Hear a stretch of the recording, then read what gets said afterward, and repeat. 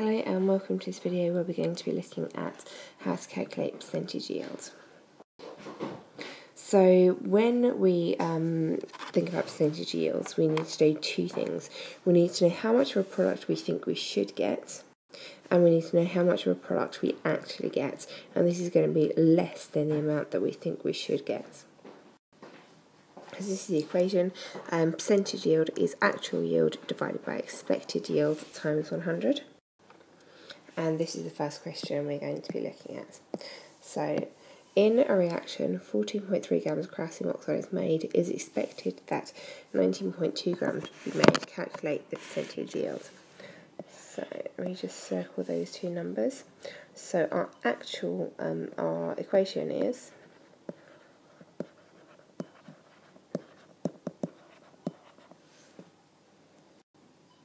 this is our equation, percentage yield is actual yield divided by expected yield times 100.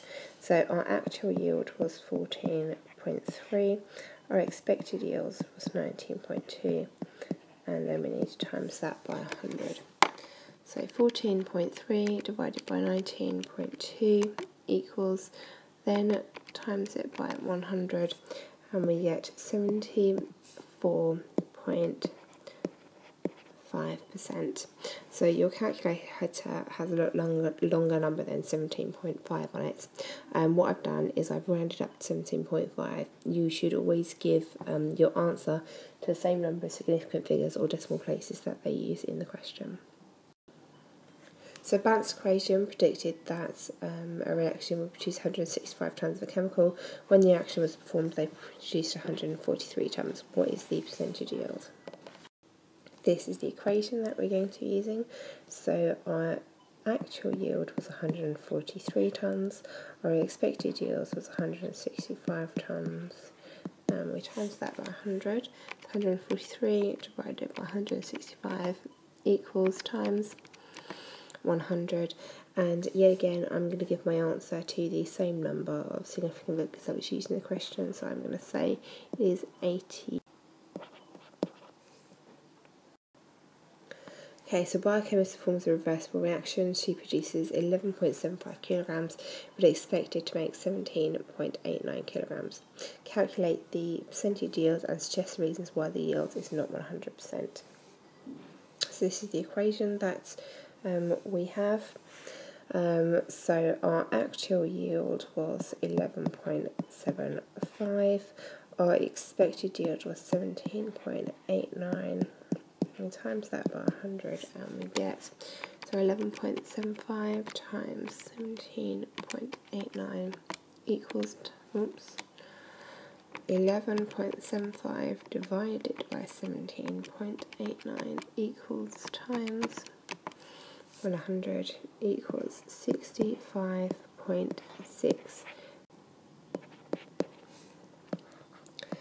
So this question has also suggested reasons why the yield isn't 100%, and they've told us it's a reversible reaction. This is the symbol for a reversible reaction, and what it means is as things are being made, they're also being unmade. The two reactions are happening at exactly the same time. It's not stuff gets made, it pauses, and then gets unmade. They're both happening at exactly the same time. So with a reversible reaction, we're never going to get 100% yield because stuff is always being unmade. So reaction was expected to produce 37.59 grams, but actually only 12.54 grams were produced. Calculate the percentage yield and give your answer to an appropriate number of significant figures. So our actual yield was 12.54. Our expected yield was 37.95, and times that by 100. 12.54 divided by 37.95 equals times 100 equals 30.04 grams. Not grams, percent. Okay, so this one is a touch more complicated. they expected to make 15.6 grams of product and actually made 17.5 grams of product. So it's surprising because you expect to make less product than you're actually expecting. Upon further analysis, the product is found to be 60% pure.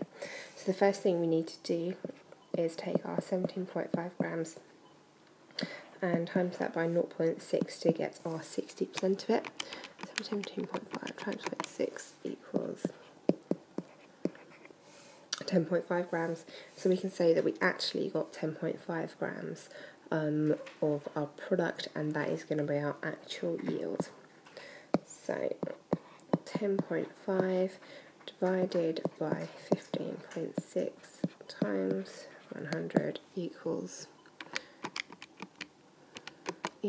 times 100 equals 67.3%.